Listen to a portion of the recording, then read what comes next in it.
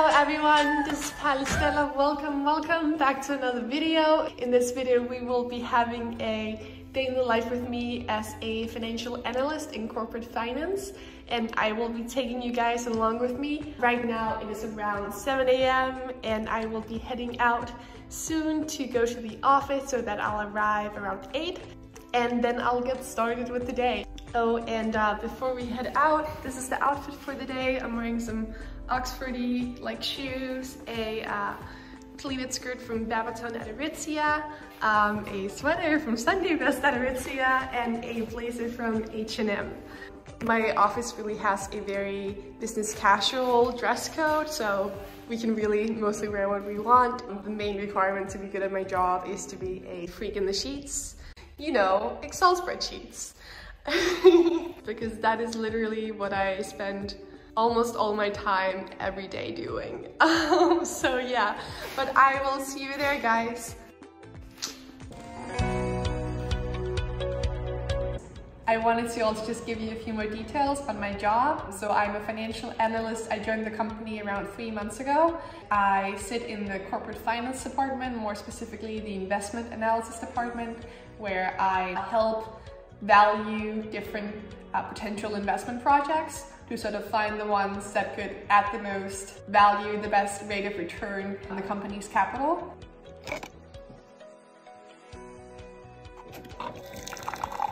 And so this company, it's publicly listed. It has offices around the world, I think maybe in 10 different countries, maybe more. I should know this, but I don't. But that was kind of just like a quick overview. Obviously, every job that you get in corporate finance, like no two jobs are gonna be the same.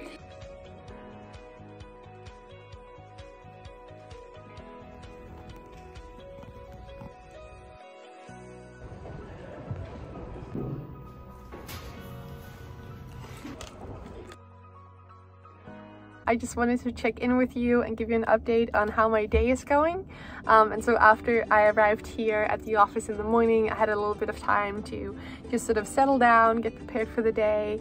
And then I had my first meeting. It was a long one, it was 3 hours. It was a onboarding meeting for all the new employees that have joined the company in the past quarter, and so that includes me. So it was really just about sort of overall company strategy and history and that kind of thing. And so it wasn't too demanding, so I got to do a little bit of work during it too, which was really nice. And then after that meeting, I had around an hour or so before lunch break, and so I spent that working in a Excel model, a discounting cash flow DCF model for a project that I am assigned to.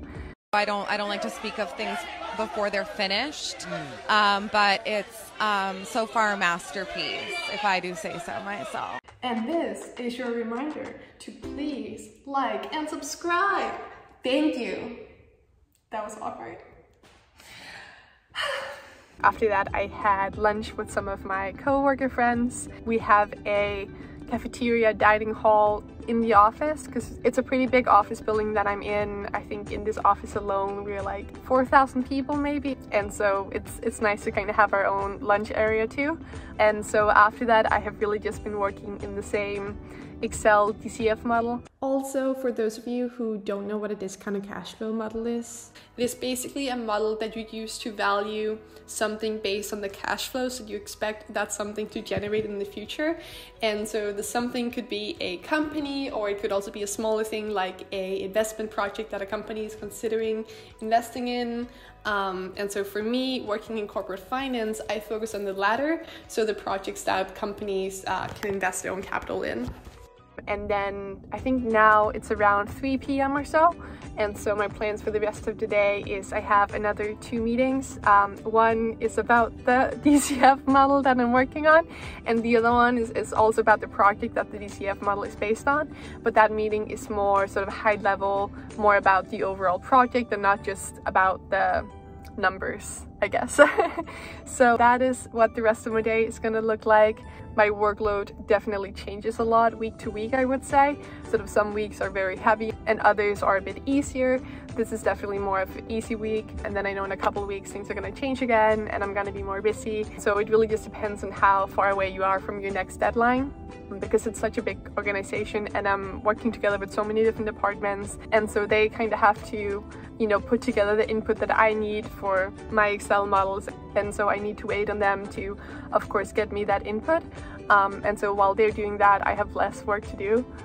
So yeah, while they're sort of working on getting me the input, I obviously have less work to do, and then I'm more in a waiting position. And so depending on sort of how my different projects align, my workload can really vary a lot. But yeah, that's pretty much how the day is going, and so it's been good. I'm excited for the rest of the day, and I should probably get back to it now, but I will check in again with you guys later today.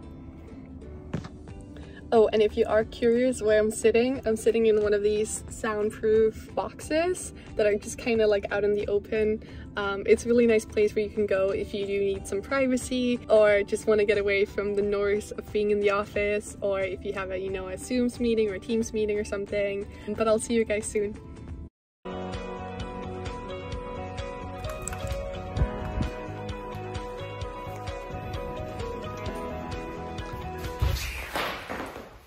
Hi guys, as you may be able to tell, I am back home now. It is like 7:10 or so, and I figured I would just tell you how the rest of my day went. And so I had my 2 meetings that I mentioned to you, and the one that was sort of high level about the project. I mean, it went well, but I was also told that apparently I have this huge deadline for all this work that no one told me that I was assigned to do. They ask you how you are, you just have to say that you're fine when you're not really fine.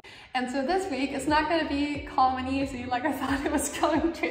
But I mean, that's what you sign up for. And honestly, I think it's one of the good things too. Like, you really don't know fully what any day is going to bring. And it's so cliche to say, but like 2 days are never truly alike, you know? And I think that makes it fun and interesting too. So I really don't mind. Other than that, what else happened? Oh, I spilled a whole full cup of tea on the floor in the office at my desk in front of everyone. I'll insert a photo here. I mean, I'm not surprised really. I'm a very clumsy person, and now my new coworkers know that too, so that's great. I mean, not much to say about it, like they were all nice about it, so. And other than that, I just did some more work in Excel, because what else would I spend my time on, you know?